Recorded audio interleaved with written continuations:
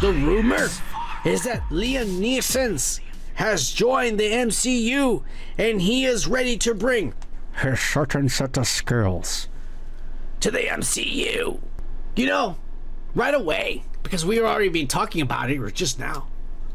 If fucking John Malkovich ends up being some side character, some ass, doesn't even matter, insignificant, some fucking cameo for a minute, maybe this guy is Doom.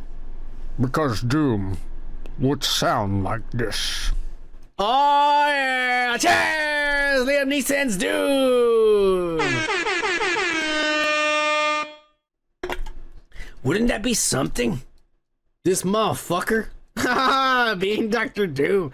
I mean, who else could he be? He could be like, what if he's not Doom? What if he's Magneto? Oh yeah! Cheers!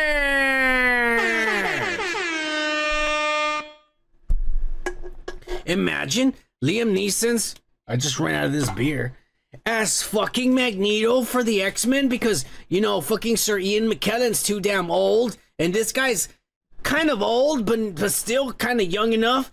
He could be the new fucking Magneto for the MCU. Oh yeah. I am the master of magnetism. Get ready for these magnetic skills. Oh yeah, he's perfect. That's all I'm gonna say. Cheers!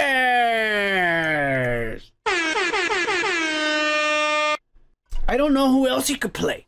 I think he's too old to be Sinister. He's too old to be any hero, period. He has to be a villain.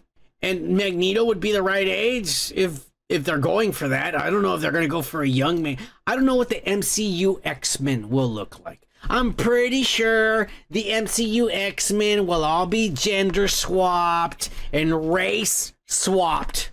That's a given. All right? That's a given. But genders, they might. I don't know. They might go, you know. Some of them are gay, lesbians, non-binaries, males or females. They're going to be switched. They might. I think Roberto Iger is still debating whether he wants to push the envelope. But for sure, they're going to be race swap X-Men. Some are going to be white. Some are going to be black and Asians and Palestinians and shit they've never been before. It's going to happen. And I might accept it. As long as the story is good and the actors are good. That's all I'm going to say. I might accept it because they're different universes. And you got to understand the MCU is not the comic books. It's a different universe. So things might look a little different. And like I said, I might accept it. I had a hard time accepting the Ultimate Universe when it first got started, but the stories they killed it. But I got hooked on the Ultimate Universe, and then I got mad when they fucking destroyed it. And now it's back. I don't know, I don't collect comic books anymore, I just read online. You can get everything for free online, there's no reason to buy anything. As long as you have your Windscribe VPN, buy that. Cheers. Hey, if you like this kind of content, how about giving this a like and a subscribe? And if you want to watch the full show, click on the link on the right or check the description.